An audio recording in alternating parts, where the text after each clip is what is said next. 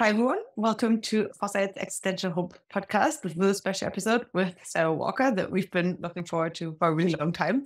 I am not even quite sure where I first came across you, but then once I did, kind of like you were everywhere to the extent that I think you're one of the only people that I know of, at least, that went on Next Treatment twice. Once, I think, solo, and then once to debate Luke Cronin on like anything from origins of life to kind of like alien life and like long-term futures in space. And it was a really inspiring debate, I think. It was really, really cool. Definitely tackled a lot of different ground. And then I did some research and, found you also, of course, with Dan Dennett and I think Nick Lane debating similar questions a while back, which are both big heroes of mine too. And yeah, you're just like a really, I think, very broadly focused, if that's even a word, an oxymoron, a very broadly focused like researcher. And I think you've mentored and like tutored a bunch of people also in their way of like trying to find their way around really difficult questions around the kind of like origins of life, complexity of life, different life forms. What even if is life? Are there other life forms out there? When will we meet them? Is it possible that they're already around? And what are our long-term potential in space and so forth? So I think we definitely won't run out of like, fun niche controversial topics to talk about today. But maybe we'll just start it off with something like super simple, which is if you would have to describe your own life story in like a few sentences, then yeah, what would that be? How would you kind of describe your own path? How did you get to where you are? And where is it actually currently that you are? I know that you're wearing different hats as well. Yeah, I'm currently based at Arizona State University, but I have affiliations with a couple other places, which are fun to diversify what you think about. I guess my earliest days, I got really romanticized by physics, which is maybe a little odd. I went to community college when I started university, and I took a physics course, and I just thought physics was the most amazing topic that we could understand the universe at such a deep fundamental level. And so I was kind of dead set at that stage that I was going to become a theoretical physicist, but I didn't really know what that meant because I thought it meant studying like cosmology and particle physics and things that physics had historically been good at. But the real reason I was attracted to physics in the first place was because of this idea of deep explanations that actually drive humanity forward and really allow us to explain more. But from those explanations emerge new technologies and new ideas. And so when I really started to realize that that was sort of like my core interest was already after I was a PhD student and I had started working on the problem of the origin of life. And the origin of life is a really interesting problem because it's one of those open scientific questions where it's so hard that I'm not even sure that we framed the question right yet, which is one of the reasons it's hard to get to an answer. And so for me, that was incredibly exciting because it was like this open frontier where it seems so obvious we should know what life is, yet we don't when we try to get to these deep explanations. And so, if we could really come to understand what we are, that would open potentially an entirely new vision for what the future looks like. So, I think those are the things that really excite me about focusing on the origin of life problem and why I think it's one of the most important problems of our time. Yeah, and I think many of the other problems kind of like spurn out from that, like literally. Yes. And I agree with you on like the kind of like interest in physics also for the explanation part. Like we just had David Deutsch on literally like Oh, nice. in our last podcast, and I think he is really all about the power of explanations. And I think then, yeah, Yeah, I he think really inspired me a lot in that actually. Like I really love his approach to thinking about how explanations transform the future. And so I think about that a lot when I think about what theories are when you build yeah, them. Yeah. it's relatively meta, but I think Yeah. then I think it kind of percolates through into every part of your existence, whether it's like in a scientific domain or just like frankly in your personal one. Yeah. Um, ideally, it's not that we're Yeah, always yeah. doing a good job at that, but like ideally.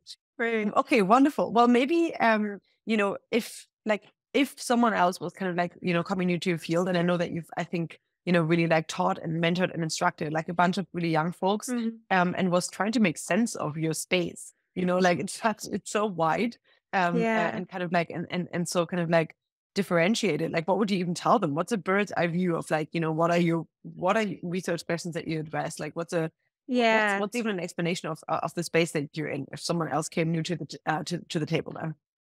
Yeah, I mean, I think the easiest way to think about it is really that there's only one question I'm really interested in answering, and that's what is life? And part of my motivation for that is really because I want to understand the origin of life and the transition from when, a universe without life to a universe with life. And that seems like a pretty radical transformation. But because that question is so broad and so deep, it touches a lot of areas. So my research group is actually fairly eclectic. I have a lot of PhD students that come in with seem like totally different interests. So just as a couple examples, like one of my PhD students is interested in whether there's laws that govern civilizations and their long-term future and how they get off planet. Another one is really interested in artificial general intelligence and how do we build intelligent machines. Another one is, have a geochemist background and really interested in like the geochemical underpinnings of ecosystems. So you get this sort of like very eclectic mix of people from exoplanets to AI to everything else. But the core unifying theme is understanding that life manifests in a lot of different things that we study. And if we can actually develop a deeper understanding across those different domains, we may actually solve this really hard problem. So I think, on the surface, it looks like it's a lot of different stuff. But for me, it's actually really this one question.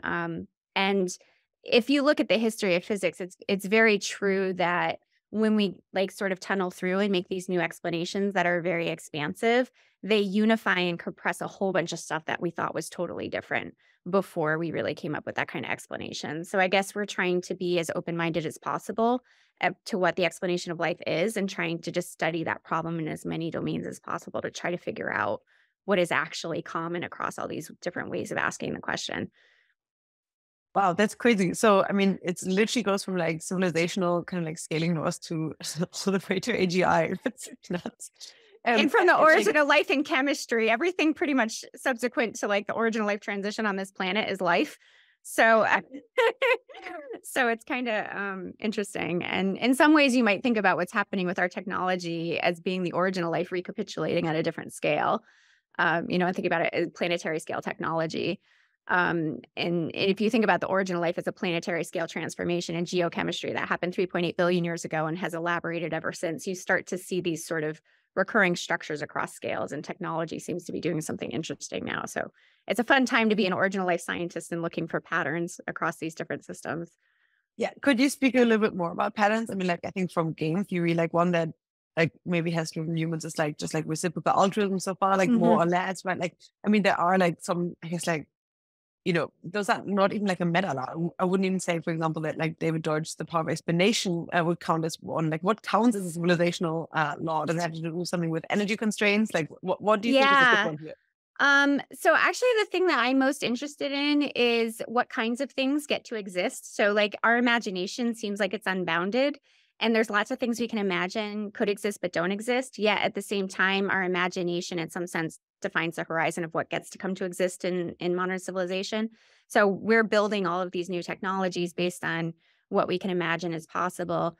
And so for me, sort of the deepest structure of the physics of life is actually that the universe doesn't just generate every possible thing that could exist. It only generates some things and they're historically contingent. So there's some selection and information that has to be built up over time in order to make complex things. And so in some ways, I think about the physics of life as being the physics that generates novelty or creativity in the universe. And therefore, if you think about what we're doing as a sort of globally integrated biotechnosphere right now, we're one of the most creative structures we know of in the universe, which means we're probably one of the most alive. And that process to me is super deeply fascinating. So if I look across life and I say, what's the most distinctive thing life is doing that I can't regularize in terms of current descriptions in physics, it would be this process of generating novelty and selecting on things that are generated to actually build the future. So I don't think the future is predetermined. I think it's open. And I think basically everything that's existing on the planet now is actively constructing that. Well, that's a relatively optimistic take, like I think it's a, pretty open future is a great one. At the same time, you also said that, there are specific things, like I guess the kind of like the conceptual space of our imagination is actually like influencing a lot, like what can be produced in the universe. Like, do you think like this universe or like the universe as the multiverse of different universes? Yeah, so it's interesting because I think the multiverse is a real thing, but it's not real in the sense we think about it. It's like I don't believe in anything outside of like our current physical universe because I'm a physicist and I have these biases. But I do think that our ability to imagine these possibilities is actually causal to what happens in this universe. So if we couldn't imagine things, we can't do them. And so even our ability to reason counterfactually about what other universes is possible allows us to understand the physics of our universe better, which allows us to do more things in this universe. So I think imagination is actually opening up the possibility space in this universe. And that is what I would attribute sort of the causal power of multiverse imagination. But I wouldn't say the multiverse is a real thing for me. Yeah. Got it. Okay. Interesting. Very, very interesting. Okay, cool. So, you've been in that field now for how long, would you say? So I think I finished my PhD in 2005. So I guess I've been at it for a little while. Crazy. No, wait, no, sorry, that was my undergrad. PhD was 2010. Sorry, I'm like, I can't even date myself. Yeah, time's a weird thing. So yeah, and I've been at ASU for like, I think 11 years now or 12 years. First as a Okay. postdoc and then on the faculty. Yeah. I love ASU. I was once there on a panel. I think it's really wonderful how they like square like the really deep questions with like actual scientific like rigor and expertise. Like I think some of the quirkiest events are always at ASU. Yeah, I love it here too for that reason. It's great. It's really great. Okay, so then I mean, okay, you've been there now for like about like 10, 11 years or something, right? Yeah. More, perhaps. Yep. And so has there been any like exciting kind of like cultural shifts or like, I guess like new ideas on the block where you're like, oh, okay, that's we can now talk about this and weren't able to before that. Like I know that, in previous podcasts and so forth, you've also talked a little about like UFO sightings and so forth. And like have there been any like just culture shifts like stretching of the Overton window, even at ASU, which I think already has a pretty broad Overton Yeah. window, that you think are just like interesting to note, where someone who's new to the field may just like, kind of like get a head start by knowing that this is now an okay thing to talk about. Yeah. So I mean, I can tell you sort of a major one in my career, at least in Origins of Life, which I have been like deeply fascinated to watch this shift. So when I started in the field, I was a PhD student in theoretical physics, and I remember going to Origin of Life conferences, and it would just be like, I don't know, like 90 organic chemists and like 10 biologists and maybe like one physicist out of like 101 people or something. So or maybe the ratios were a little different than that, but the point is the field was predominantly chemists that were really interested in synthesizing the building blocks of life, and there wasn't a lot of emphasis on these sort of broader systems level understanding of what life is, or thinking about life as not substrate specific, so not like a chemistry specific phenomena. And there has been, I think, in the course of my career, a radical shift where people are starting to recognize that maybe life is much more about information processing and these sort of more abstract properties. And we don't necessarily need to talk about them as being chemical, like properties that only appear in chemistry, let alone specific chemistry that we see life on Earth using. So you can have like a conceptual shift where you say, the chemistry life on Earth uses is not the only possibility. It might be other possible chemistries. But then another conceptual shift where you say, well, really, when we're talking about life, it might be a broader class of phenomena. And of course, we can think about like silicon-based life, but even broader than that, can you think about life as a phenomena that exists across scale? So like it's not just an individual cell, but populations of cells or hierarchies in biology, like ecosystems or planetary scale processes might equally be alive. And those things had always been sort of themes. Obviously, they're, like people have been talking about those kind of processes and different ways of describing life for a long time. But I think it's becoming much more mainstream in Origin of Life specifically to bring in some of these ideas from complex systems and other ways of thinking. So that's been really exciting. Yeah, that was the biggest one. What is your definition of life that's like substrate more, or at least more substrate independent? Yeah, I have a lot of different definitions of life. And actually, like the thing I'm thinking about most is like the relationship between life, information, and time. But and I can get to that in a minute, but sort of my working things I say when I talk about what life is I say life is like how information structures matter across space and time. So for me, when I talk about an example of life, it's not like an individual cell or an individual human being. There was some transition in the physics of our planet early on, and now we've entered this open-ended cascade where memory of the past is retained that actually allows building new possibilities in the future. And it's that entire structure across space and time over 3.8 billion years so far, and whatever it generates in the future, that is an example of life. And I think that's a really different conceptualization of what life is than you might historically hear, particularly in my field, where it's things like life is a chemical system capable of Darwinian evolution or something, which is very narrow and very specific.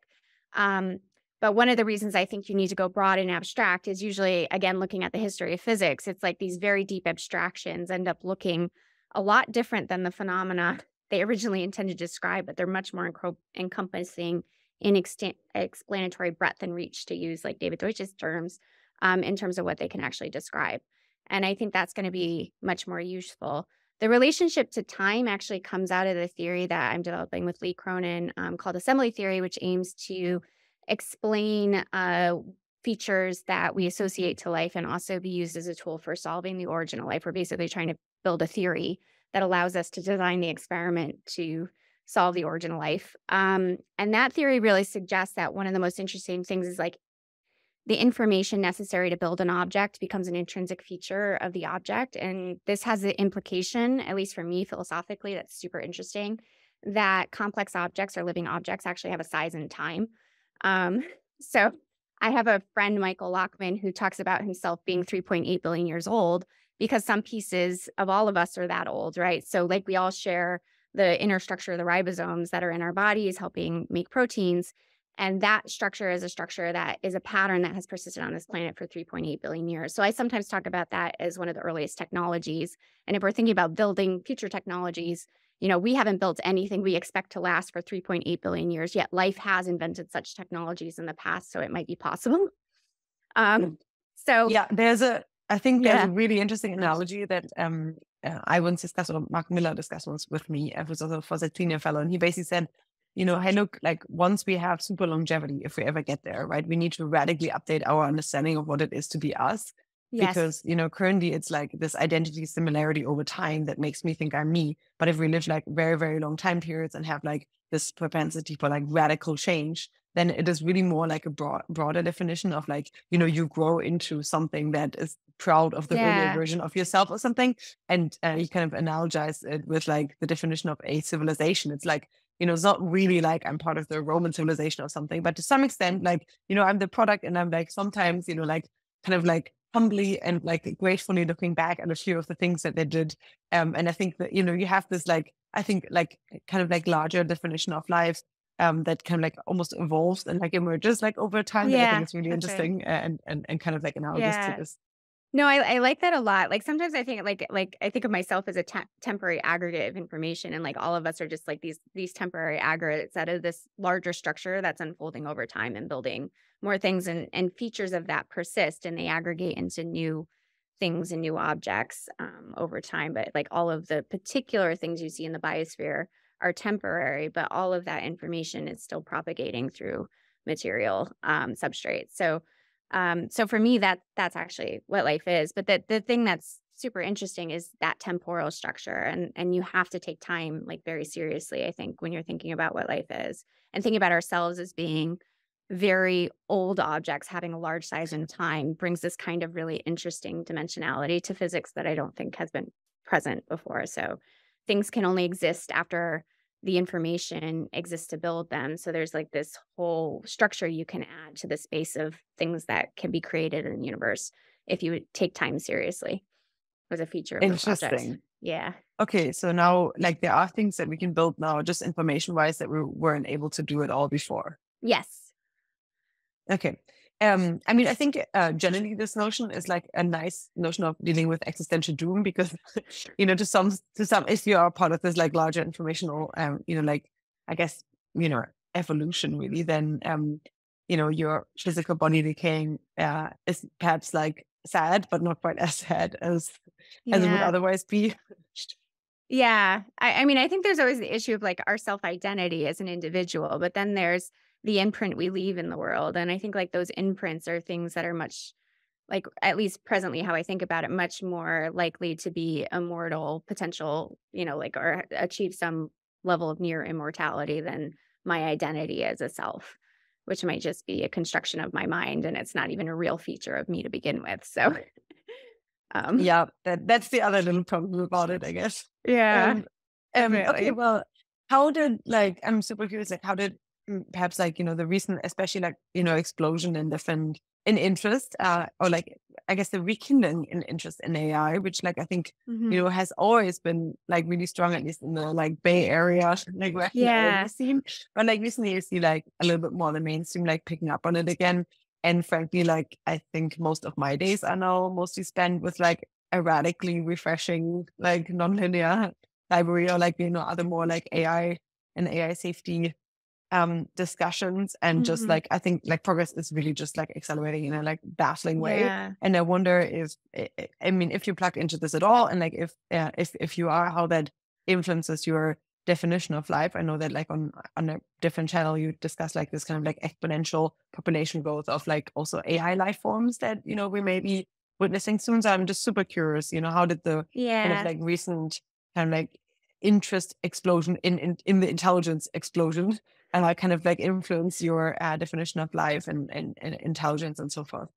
Yeah, I've been trying to understand exactly that question for a little while and how we might be able to think about the transitions happening now in a longer view if we contextualize them in the history of life on Earth and like the future that we think life is going. And I think about it in terms of, I guess the easiest way to frame it is in terms of major evolutionary transitions. So if we look at the history of life on Earth, people will talk about major transitions in evolution as being transitions in information processing and storage. So you had, for example, with the advent of cells, like the technology, the ribosome and DNA and digital storage of information, and then new information processing modalities had emerged for multicellular organisms to exist, and then societies. And now what we're seeing is basically like multi-societal structures emerging with like the global integration of humans. And basically what I think is happening that's super interesting to me is we're taking a lot of like, if you want to take a technological lens on biology in the same sense that you take a biological lens on technology, we're taking a lot of technologies that were invented very early on in the history of life on Earth, and we're now recapitulating them at larger and larger scale. So if you want to think about the entire planet as a living structure, it's emerging new layers of complexity, and that's really what the technological transition is. So to take a non-AI example, you can look at things like eyes, right? So like early in the history of life, like no organism could see, right? And then photon receptors had to evolve. And then when you get to multicellular organisms, you had individual cells that could detect light, but then you get 70 different kinds of cell types that have different light sensitivities that form the human eye. And then you get to societies, and we still start building things like microscopes and telescopes so that we can see sort of different modalities of like the structure of reality, right? And now what we're seeing with the kind of technology we're inventing is taking patterns in the brain and trying to actually put them into technology. So I think if you take this sort of more global view and you think about the globally integrated system, it's kind of very clear that we're just like I would think about it is emerging new concepts of organisminality. I don't know how to pronounce that word at like higher scale. And so I think about like the technosphere itself as a living system, and just saying that like these AI are just different ways of like integrating that system at this global scale so that life can persist at that scale. And then that might be necessary to actually getting off planet. Because if you think about a planet as a sort of a living structure, in order for it to reproduce itself and to actually have another planet come alive, it might have to go through this technological phase of development. So those are sort of the ways that I think about thinking about this sort of informational perspective on life and what structures we're building now and how they lead to sort of more growth and open-ended complexity and what that might look like. Very cool. Well, it also reminds me of another bit that Mark Miller always said of like, is this notion of like civilization as a super intelligence, and like there's have been for a while computer intelligence have been a part of it, and over time maybe the fraction of intelligence that gets kind of contributed is going to be larger. That gets contributed by machines is going to be larger than that contributed by humans. Right. Because they may be like outcompeting us on some of these bits, but nevertheless, like the larger structure is still civilization at large. That is the kind of like growing super intelligence. And I thought that was like always a really interesting, I think, like just kind of like Yeah. description, but it does rely to some extent on this kind of like more symbiotic notion of like different intelligence Right. being more cooperative. So I really wonder, like, it sounds like you have a pretty optimistic take about I how do. I mean, we I will guess I integrate don't with see AI. yeah, I don't see it as competition. It's like I'm not in competition with the individual cells in my body. There's like I'm a collective feature of them. And I feel like some of the discussions about AI, or like the AI are competing with us as individual humans, rather than thinking about the AI as being an emergent structures of the interaction of societies of humans. And it might actually be some glue to make that like actually a living structure at that scale. And so, so when I hear like questions about existential risk in AI, I think more about like, oh, we're trying to build an immune system. Like what would be the planetary scale immune system for technology? Because that's really like, how do you protect yourself for longevity? But I don't really see a lot of discussions in existential risk, because it's very focused on this notion of the individual, rather than thinking about these things as these kind of larger scale patterns that um, we're embedded in. We're not the pinnacle of evolution or the most alive structure as individual humans on the planet. Actually, we can't even survive out of societies at this point. So if you think about like individual cells in your body can't live outside your body, but individual humans also can't live out of human societies. I think like the average lifespan of a human outside of society nowadays, because we don't have wilderness training and stuff, is like, I think 3 weeks or something. So I don't think that we think about ourselves as collectives, but if we do and we talk about AI at that scale, I think it changes the discussion of what it is. But I should also say, like, to your point about this is very hopeful, I have a very hard time with like negative future scenarios. Like my brain just doesn't work that way. It's like everything's hopeful. Um, so I'm one of those people that turns like even like the most pessimistic things into positive things, and I don't. And it's probably because I have this deep intrinsic view that the narratives we build become the future. And because I think theories matter so much to what gets constructed, that I have a hard time envisioning negative futures, because I feel like that's the easiest way to make them happen, is to only focus on those kind of scenarios. So you can't build something you can't imagine. Yeah, I certainly agree with that. Last night I listened to the We're All Gonna Die podcast with Eliza Yudkowsky and Bankless, which is like, I think, the recent kind of pinnacle of AI doom. And like, look, I came away with like a really like, it was pretty sobering. And he has like, just like, he has good arguments. There's nothing Really? really about that. And I think like one thing that I want to mention about your point is, about like the more hopeful interpretation of AI. I think like there are some texts, I think maybe even Will McAskill within EA, like he doesn't classify a conscious AI outliving humans as an existential risk, because at that point there would still be something that's conscious and it's like kind Yeah. of like living potentially even like somewhat of a life that is potentially human aligned, who knows, or at least it's aligned with its own goals. But I think one worry that people have is that the AIs that we're creating may not be conscious or sentient and so forth. So Yeah. we are creating this more kind of like, I think Russell at one point called it Disneyland without children, of like extremely Yeah. good optimizer or like meta optimizers, but which are like, building kind of like Dyson's sphere, like there's no tomorrow, but like there's no one there to actually like consciously live and experience them, including perhaps Right. no biosphere left, because they're turning everything into computerium. So I think that's more like the or like it's one of the words. I mean, people have very different words. Obviously, Yeah.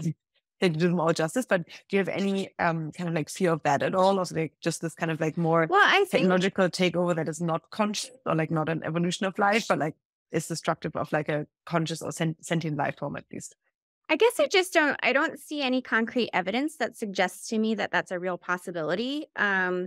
So I think it goes back to like imagination and what's possible. I think that there are a lot of things that we can imagine based on like our kind of primitive understanding of things, which we're always, no matter where we are in history, we don't really fully understand ourselves or our place in the universe or what the universe is, right? Like we have approximations and we have adequate explanations for the time we live in.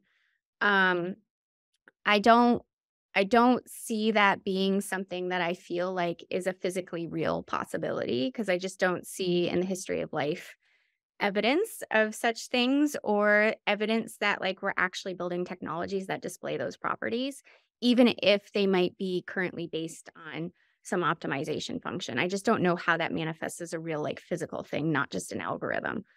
Um, and algorithms are physical for me, but they're not physical in the way that people talk about them in software. So, uh, so I feel like it- yeah, I guess it's just, I can't build a physical intuition around those kind of scenarios. And, I don't see any consistency with them.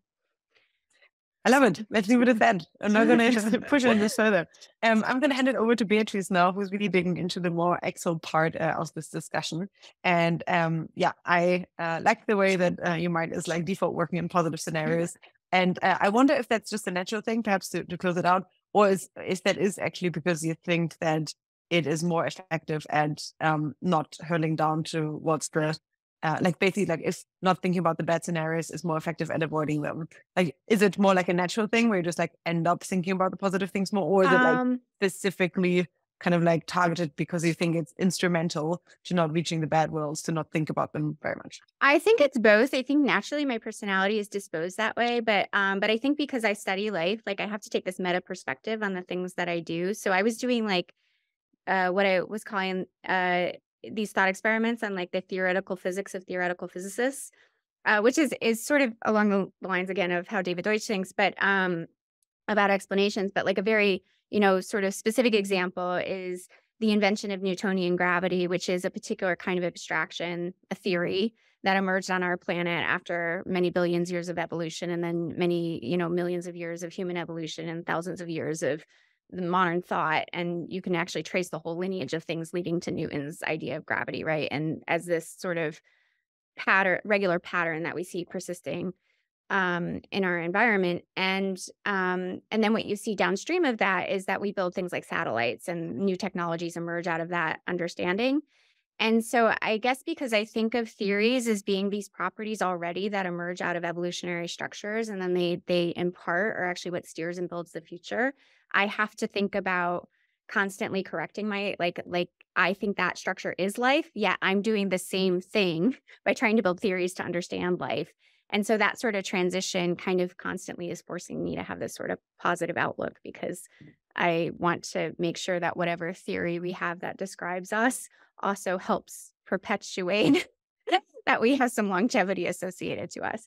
So I actually have a sort of theory building of not Occam's razor, but like a theory building of positivity. Like, what are the theories, what are the explanations we can give ourselves that build the largest possible future? The Walker razor. I like it. Yeah. Okay, Yeah. that's a great point for me to hand it over to Beatrice. Thanks so much. This was very, very fun. Thank you. Yeah, thank you so much for joining, Sarah. It seems like you've answered like a bunch of my questions already, and that like you seem very positive about the future, which is usually what I ask people about. And also, your work seems very existential in a lot of what you've talked about so far. And it's been interesting to hear what you think about like our background and our origin. And yeah, very curious to hear what you're going to say about the future. So, like, you seem very connected to these questions, but as we want more people to engage with these questions, I was wondering if you could share, like, if you ever had a particular experience that, like, made you feel excited and connected and hopeful about the future. Yeah. Maybe not a particular experience, but I think something that's been sort of characteristic of my personality and also throughout my career is like when people say things can't be done, I just want to demonstrate they can be done. And so when I was a postdoc, or actually when I was a PhD student and coming out of a cosmology PhD group, but like trying to figure out how could I get a job as a postdoc studying origins of life, and in particular as a theoretical physicist, I was like, no idea how to do this. And a lot of people advised me not to work on the origin of life because they thought it wasn't a solvable problem. And instead of backing away from that, I thought, well, isn't this great? No one knows how to solve it. And therefore, no one's actually asking like the questions about how to solve it. So if I start doing that, it might not mean I'm going to make progress, but it means there's a space there to actually work in and try to do something. And if no one's doing it, it's obviously not going to happen. So it would be a self-fulfilling prophecy. So I just wanted to try to do it.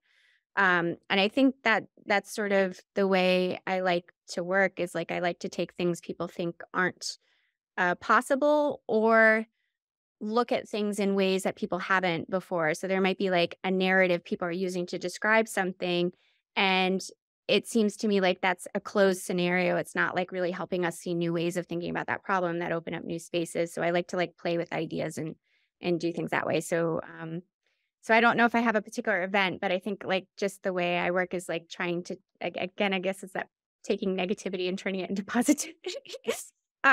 I don't know. if that answers your question. But yeah. I think it does. It provides a lot of context on like what makes you feel excited about the long-term future, I think. Yeah. And I guess for young people that might want to go into fields where people tell them things aren't possible, I think, sometimes it's worth, if you really think, you're super passionate about that and you think that there's a there that other people just aren't seeing, it's sometimes worth going for it. Yeah. Are there any like areas or technologies that you think are undervalued right now that more people should pursue? I actually think the origin of life problem as a problem for technology is very undervalued. And that's clearly coming as my bias as somebody that is deeply passionate about this area. But I've been working for a while, again with Lee Cronin. I'm developing this origin of life and theory of life, but also on this idea of like, could we build a large scale origin of life experiment? And the idea is actually to think about the origin of life as a search problem through chemical space, though not computer algorithms or a search engine, but can you actually think of the space of possible molecules and build a evolutionary engine that operates in chemistry that actually searches for new life forms in chemistry? And I think the reason I'm so excited about that idea is one is I come from a tradition, obviously, in particle physics of like theory motivating these very large scale experiments to like probe very fundamental aspects of our universe. And we don't think about origin of life that way at all. But I think if you want to think about the physics of it, it's the same kind of scale problem. But also, if we solve that problem and we really know how the universe generates information and then it generates novelty based on information, I think that's a much more embodied way of thinking about what software is and what algorithms is and how they emerge in the universe from this sort of disembodied way that we currently talk about it in technology. And so I just see this like really interesting future of technology that's much more embodied if we can solve the origin of life problem. Whereas right now, a lot of the reason I think we don't understand our own technology is because it's so abstracted from the physicality that it's really hard for us to even know what we're creating. I'm interested in your use of the word embodied, but Yeah. for example, like that is one of the things about I think the whole concept of how we think about existential hope at Foresight is like how we can make people feel like embody a positive vision of the future more. Yes. Yeah. But yeah, how do you think about using that? And also, do you have a specific like, if you could share like a vision of existential hope for the future? What would that? Yeah. So I guess embodiment for me. So actually, I think I have kind of a different idea of what's physical to most people. So most people think like matter is physical and like atoms are physical and algorithms and mathematics and those things are not physical and they exist in some like platonic world. And what I think is physical is not actually the individual, like is all that is what I think is physical is actually what most people call informational. In the sense that, like, if you look at complex matter, what's physical about complex matter, like the actual physics that governs things like us, is how those objects are constructed across time, and like what are the operations necessary for building those objects. And for me, that's actually the underlying structure of the physics of life. So if you take something like a molecule, most people might look at the molecule as the physical molecule in the three-dimensional structure and weigh its mass. And I would say the actual physical structure of that molecule that's relevant for thinking about it as an evolutionary object and an object constructed by the universe is all the ways that the universe could build that molecule based on the physics of our universe. And then that becomes the object in the theory. And so I have this sort of view of embodiment, like what's physical in this kind of temporally extended sense of understanding where objects come from and what are the ways of making them. And then how does that actually make new things come into existence? And I don't think that that's really translated into something that we understand as a general physics yet, although we're trying to work on that. And I think if we understand that, then there's some capacity to steer our future, I guess, in some sense. And kind of like if you could imagine, like we have this idea that biological systems have agency and goals, but we don't know how to impose those things as a planetary scale process. So I wrote this paper with some collaborators on this idea of planetary scale intelligence, which is, like right now we have some intelligent systems that might be operating globally, but the planet as a whole doesn't act like an intelligent system. And but you can see some rudimentary processes that might suggest it could be an intelligent system. So, for example, people think climate change is a really bad thing. And of course, it might be an existential threat. But what's super interesting about what's happening with climate change is that we're modeling possible futures for the planet in a way that we're trying to respond and now steer those possible futures. So if you think about like the earliest emergence of life and emergence of agency in systems evolving goals or understanding like what the future space of possibilities is and trying to steer among those, you're starting to see some of these features of life again occurring at a planetary scale. So I guess my existential hope is that life is really an open-ended system and that we will really see these features reemerging on different scales, and it will continue to persist into the future and generate more things and more possibilities, and hopefully also improving, obviously, like it's not just you want a lot of life, you want the quality of life to be good. But I feel like solving the origin of life is a critical transition in the evolution of any biosphere, because it's like the biosphere learns about its environment, it learns to see, it learns to hear, it learns to think, and then it learns, to invent tools and technology, and then it learns something about the laws of the universe it lives in, and then it learns something about itself, which then allows it to do things that it wouldn't, I just think that transition to me is just super fascinating, to get closer and closer to understanding what you are, and the universe is doing that through us. So it's just all super interesting. Yeah. I don't know what it looks like on the other side of that transition, but I want to help make it happen. Thank you. Yeah. I'm a bit curious then, because like you and Alison just discussed this thing about like a sentient AI may not be considered like an existential risk or a threat.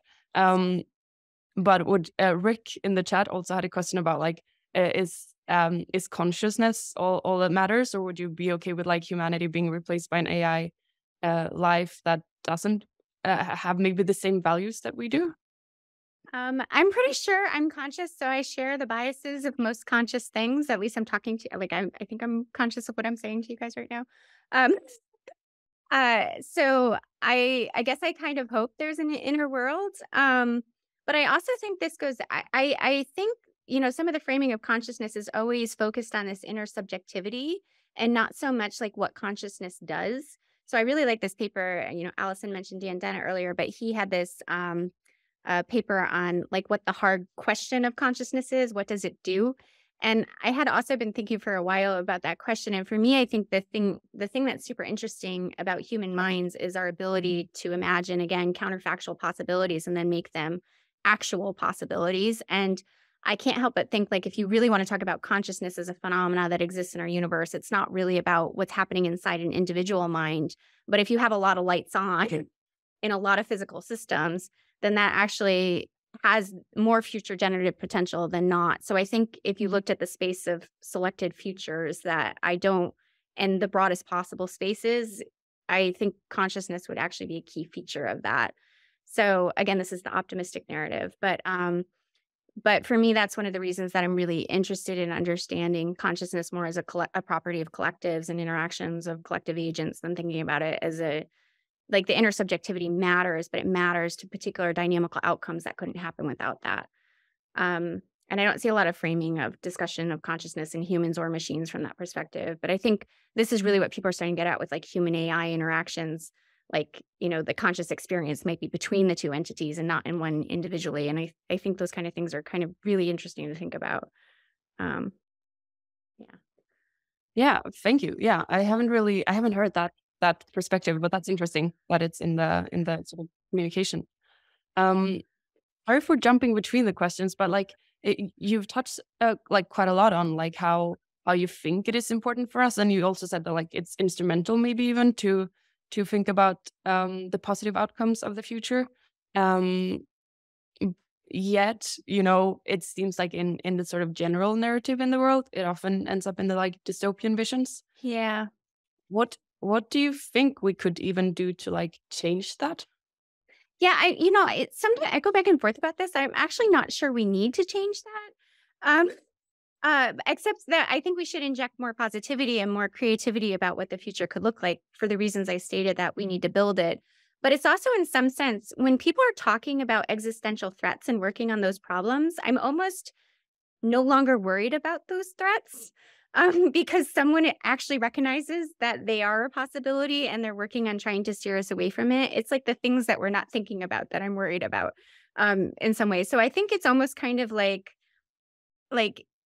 the fact that we're having those discussions in some sense is a protective mechanism of trying to understand, like, it's just we have to talk through what the possibility spaces are. And that includes talking about the positive and negative and what we value as positive or negative. And we couldn't do that unless we were trying to build dystopian scenarios as well as utopian scenarios. And probably what we really want is something in between, because neither of those sound like the real optimal. So I guess what I would hope for is just more discussions about the fact that we're actively steering it and just being really aware of the agency that we have, and what agency we want to give away to technology and how we can build that ecosystem to try to collectively steer things and what that looks like, than saying it's totally all bad or it's totally all good, which are probably both equally unrealistic. Yeah. Yeah. Okay. So more like awareness of the fact that we are steering it, unable to steer it. And these, would you say that, because it sounds like then we're talking about like the people who are actually working on existential risk. But would you say that even like in the general public, it doesn't really have to change in that way? No, I mean, I think change is always good and asking questions about change. But I guess the question is, I would ask, what's the value of having these discussions besides what we're saying? And I can give an example that I thought was really funny was when, Elon Musk took over Twitter. There were so many people talking about Twitter on Twitter, and Twitter became very meta about itself. And everyone, like all the conversations were about how horrible this is. But then at the same time, if you look at Twitter as a collective platform, suddenly it's having this sort of self-referential discussion about itself that it never had before as a collective. And so I think just recognizing the different levels that we're having these discussions and what the discussion is at the level of how we're talking about it between us and what we perceive of it, versus just stepping outside ourselves and looking at, like, what is this collective discussion saying when we look at all the sides? And I think that kind of perspective is just critically important for understanding what we're doing when we're in large groups and when we're collectives of humans, but collectives interacting with technology, is just to try to always take that meta perspective of looking at outside and not just looking at like our personal opinions and how we're arguing with each other. And I think that's just critical for understanding how these systems behave, because our opinions are very biased. And anything I say is always going to just be stuck inside my own brain and my own history and everything. So, yeah. So. Yeah. Well, yeah, thank you so much. That's so I think one thing that, when we talk about existential, we always also bring up this thing of catastrophes, like the opposite of a catastrophe. So if we had an event that all of a sudden after that happened, we have a lot more like value. And one of the things that we also mentioned in relation to that is what a terrible name catastrophe is, because everyone just thinks of catastrophe. Yeah. Do you have any suggestions of a better name? It's okay if you don't. That's a tough one, because it would almost be better if you described what it was, but didn't give me the word, because now I'm trying to permute that word. So you might try that experiment on someone else in the future. That's my suggestion. Okay. Yeah. Yeah, I don't have one. If I think of it, I'll let you know, though. I'll try to maybe rephrase it for another interview then. But then what would be interesting, you already share like existential hope, your existential hope vision, but in this podcast we always try to like create like actually a visual art piece basically on an existential hope scenario. So I was wondering, like, think about what you think also maybe could make a really cool visualization. But what do you have a vision, that like a prompt for a vision of the future that you think can be like as inspiring as possible?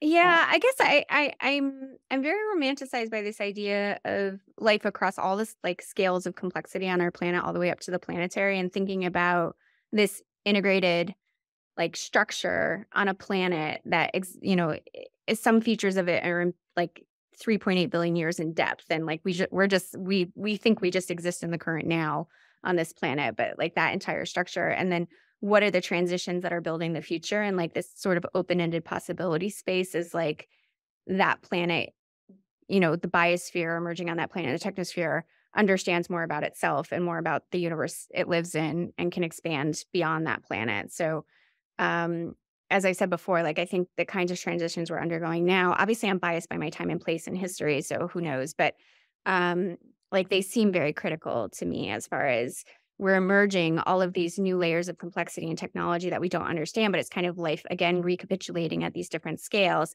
And at the same time, I think historically we're at the moment where like we should be ready to solve the origin of life in chemistry. So if you look at those two things as like our deep history, finally understanding that first moment of life, and we're recapitulating life now, reemerging at this different scale, it's just this really interesting kind of loop across like our history and what we're doing and where we're going that I think sets up this kind of like amazing kind of hopeful view of the future of like what the possibility space is when we cross that threshold.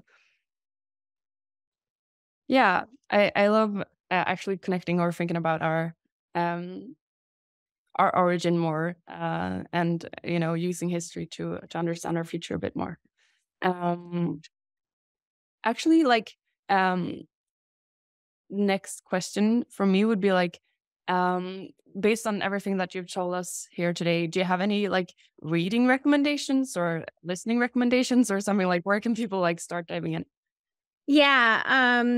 Well, there was a podcast that Allison mentioned if you want to like follow up on some of the ideas I talked about, but and David Deutsch came up a few times. I love his books. Paul Davies was my postdoc mentor. So I learned a lot about how I think about reality from him. He's a pretty open-minded person. He's written like 30 books. Always tells me I need to catch up. But he has a newer book on information in life that I think is nice. Yeah, I think and I really like Ted Chiang's writing from like a science fiction perspective. So like Story of Your Life is like one of my favorite stories about alien life, in part because I'm obsessed with time being related to what life is, and that has such an interesting, like deep relationship between the different kinds of intelligences and minds and how they perceive time. So there's just tons of stuff. Yeah. Yeah, thank you. I think those are all great. I love Ted Chiang as well.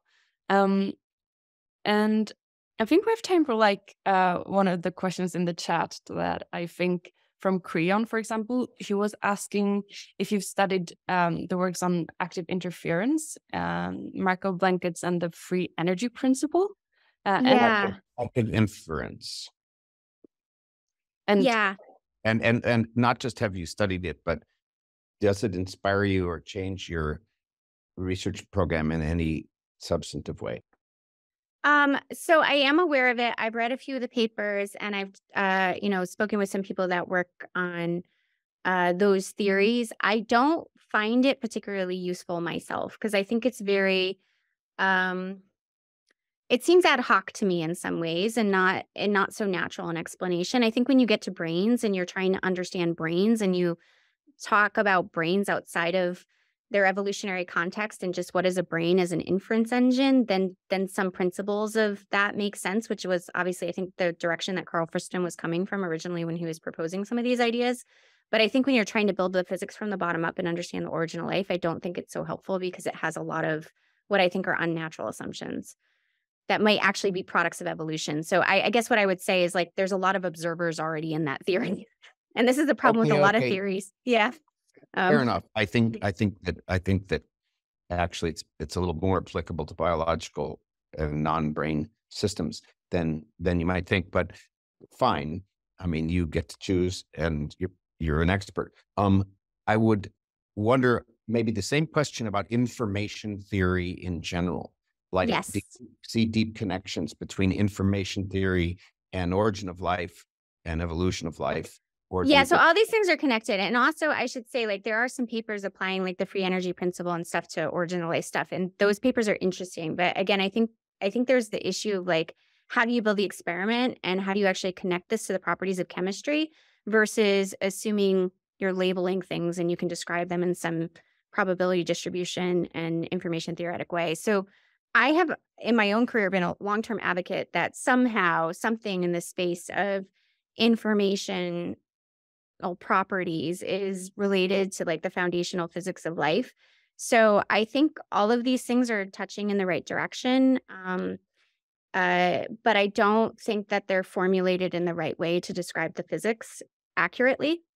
And part of the reason information theory in particular is hard is to do any kind of information theory, you actually have to have you have to build probability distributions, which means you already need to be talking about events that are frequent enough to actually construct a probability distribution from.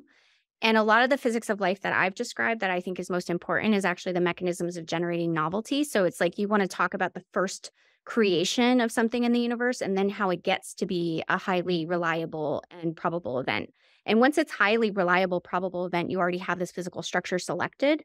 You can describe it with information theoretic principles because you can build probability distributions over how likely it is to happen, but it doesn't tell you how you generate those things in the first place. And so what we're trying to do with the kind of theories that we're developing with assembly theory is actually unify the novelty generation mechanism with the idea that you have objects in abundance, and how do you actually bridge those scales from the universe's first creation of an object to when that object becomes a reliable feature of the universe. So from like, the first incarnation of the earliest idea of a cell phone all the way to like everybody on the planet having a cell phone. And information theory might tell you properties of like, the networks of things that are generating information, cell phones on the planet today, but it wouldn't be able to predict the emergence of a cell phone from past history going all the way deep in time. And so there's some features there that I think are missing from those kind of descriptions.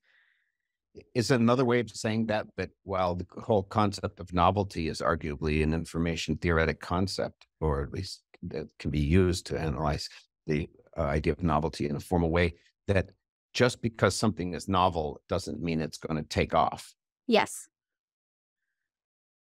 That's right. And I think about it as like there's a possibility space of things that can exist, and things are being pulled into existence by the biosphere over time, and then they're being made reliable structures. And this is actually what the evolution of life is. And you need to be able to unify that mechanism of basically actually like generating the first instance ever in the entire universe of an object. And when that object actually can become produced reliably because there's now systems that know how to build it that were selected. It's just the physics of life, I think, is so radically different than any physics we've built before. And I think that's when things underappreciated. You guys asked me, that's one. Like everybody thinks like life exists in like known physics. And I'm like, Anyway, sorry. No, these are great questions, Kriana, as usual. Then I'll be quiet after this last one. Yeah. So I think, is it correct to say that perhaps in your view, novelty itself and generation of novelty is an interesting question, and it's kind of necessary but not sufficient to explain what's going on, because novelty doesn't mean that the novelty will be selected from. Exactly. So novelty is insufficient and abundant objects are insufficient. You need something that unifies those scales, and that's actually like sort of one of the main things that we've gone after with the stuff we do in assembly theory, and we have ways of talking about those two things in a unified dynamics. And I think for me, that's really, but in order to do that, you get these new concepts of information and time that haven't existed. And when also, I should be careful when I say information, I'm always using that word as an approximation to a set of things that we associate with information in a variety of different linguistic meanings, and also causation. So like for me, those two concepts are the same, and some features of those concepts now overlap with what we usually talk about as matter and time. But it's, they're all, language is hard because our language is like these rough patches of things that are out there, and we're moving around the meanings of words. And this class of things that we describe as informational is a really interesting class of things. And so people mean sometimes information in a formal information theoretic sense, and sometimes they mean meaning, and sometimes they mean like information technology. And so there's just all these different sorts of ways of meaning it. But what I really think is important is life seems to be generating structures that are so low probability you would never expect them a priori from standard physics. And it seems to be able to do that in such a way that it not only generates those structures, but then learns to produce those reliably. And that feature, I think, is about causal structure and causal dynamics in the universe, and also associated with information. And you would need a theory that describes those features. Thank you so much for that means it then. And thank you, Krian, for continuing the interview. I think if you have just 30 seconds, it would be nice to round off with a question. Like, what's the best advice you ever got?